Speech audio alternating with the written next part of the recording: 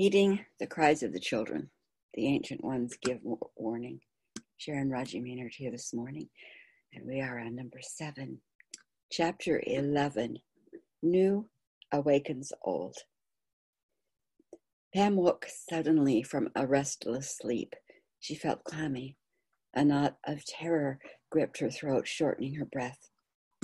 She deliberately shifted her breathing, inhaling deeply, exhaling slowly, to force the tightness in her lungs to loosen.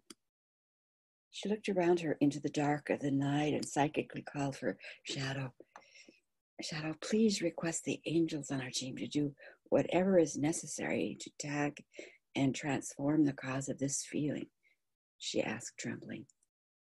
She made the request several times before she felt safe enough for her body to relax. Pam lay back onto her pillow, closed her eyes, and searched for the source of this terror. She reviewed her activities of the past week. They were all very positive. Her clients had made amazing breakthroughs.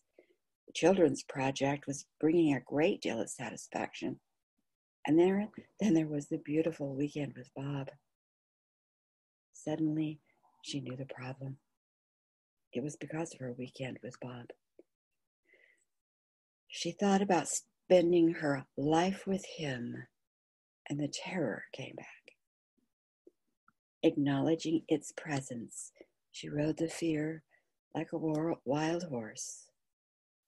Pam felt it rush and pause, lift and settle, knowing that this emotion had a message to give her. Then she became an observer, detached and alert. Who within me can tell me about this terror? She asked of herself, and then Pam waited. The impact of the energy made it difficult for her to stay focused, and so she got out of bed to get her paper and pencil.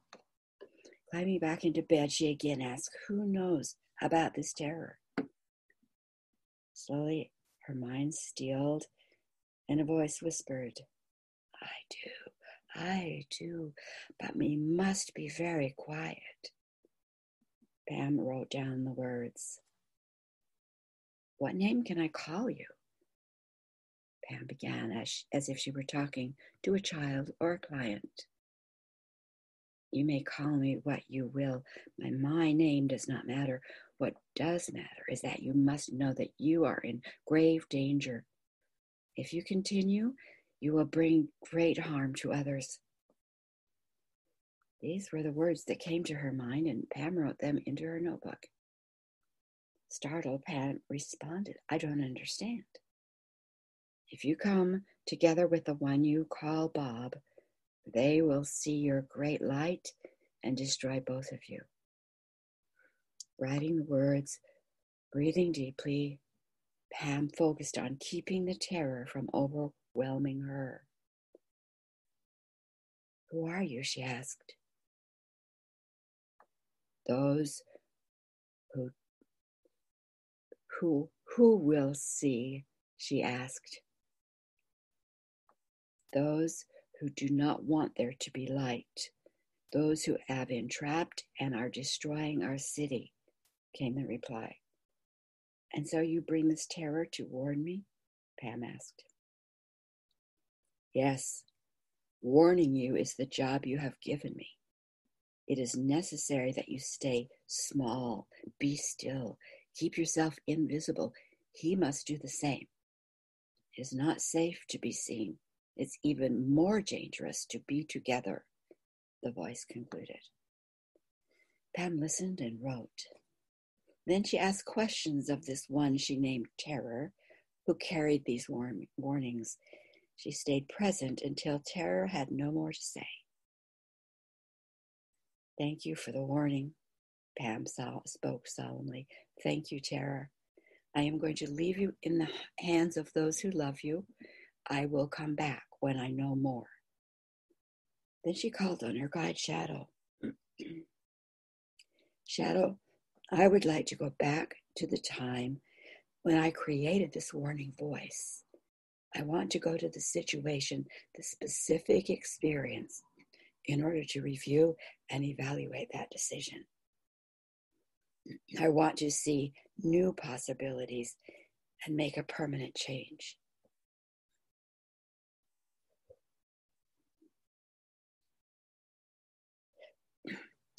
Pam relaxed and let herself shift her mind and her awareness and move to another time and place. Taking several long breaths, she traveled back along her timeline. She knew when she was at the right place. Pam saw herself. It was a previous lifetime. She was in a female body. She was helping to launch a large sailing boat, a seaworthy craft with sails to catch the slightest wind as they journeyed. It rode high in the water as individuals rowed out to bring supplies on board. Groups of people stood close, small families, individuals who were trusted friends, and others who were invited because of their expertise and committed to wholeness, the wholeness that would bring good and benefit. Pam realized they looked up to her as their leader, although everyone was there and was deeply valued. Each person contributed something of worth to the community. Like pieces of a puzzle, they formed a whole. They were gathered in the dark of night, fleeing their city. It was important that no one else knew they were living. They had to be absolutely silent. Pam felt their anxiety, commitment, and deep, deep sadness. She knew there were children already in the boat. She knew 2 of them were hers. Pam asked Shadow to open the view for her and for the husband of that lifetime. The pain she felt at this request flowed from deep within her soul. It was an ache in every marrow of her bone. Pam felt a cry of sorrow rise in her throat, although she didn't yet know why. She saw the young woman she had been in that lifetime contain her anguish with all of the strength of will she had as she embraced her husband a final time. Her pain at leaving without him would crush her, and any cries for his loss had to be kept inside. She knew her silence would keep them all alive, and so she remained utterly mute.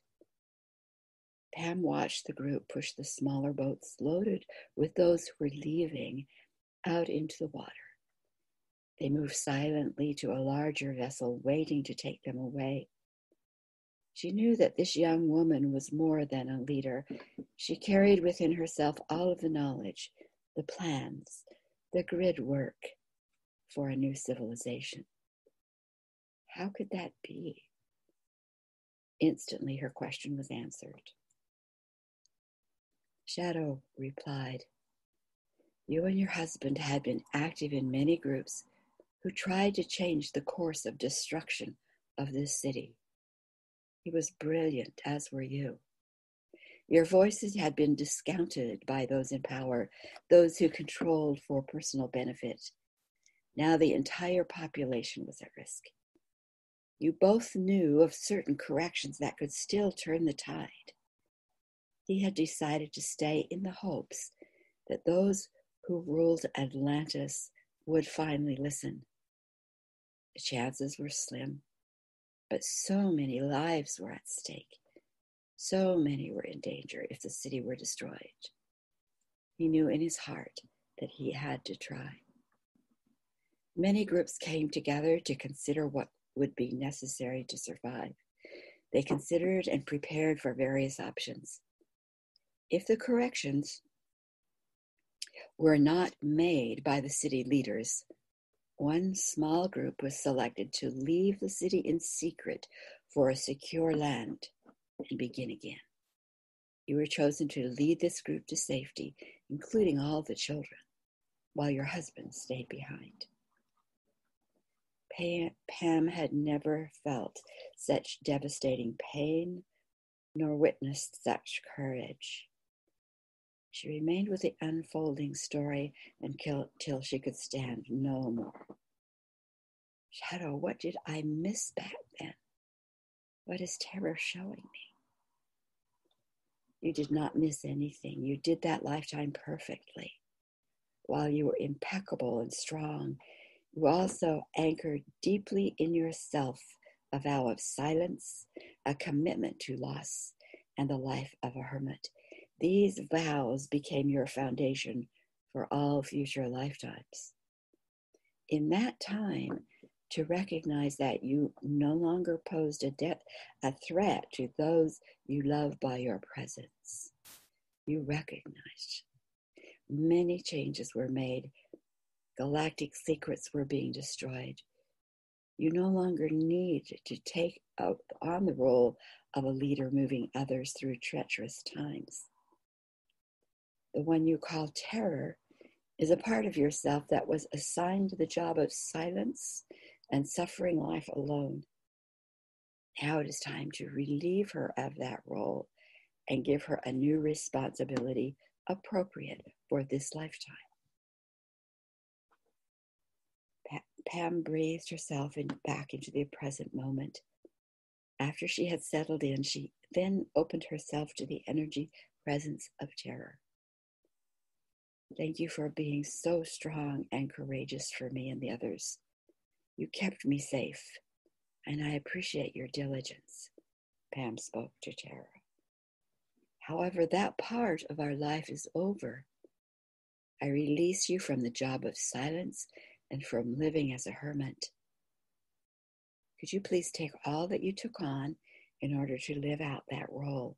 You can release the script, the costumes, the emotions, the intensity. I'm going to give that energy bundle over to our angels, and they can transform it back to love and light. Pam watched as the energy of a lifetime in which she fled Atlantis was lifted, bundled, and restored to light. She then asked Terror, what job would you like to have in my lifetime, as it is now, with our safety in being all that we can be? She saw terror soften and smile. First, I want the name of Gabriella, and I want you to help me, help you work with the babies. So be it, laughed Pam. She mentally watched Terror's energy shift from dense, murky brown into the lightest of blue and green as she took on her new identity as Gabriella. Pam breathed this part of herself into her heart area. Another piece of her soul was now integrated.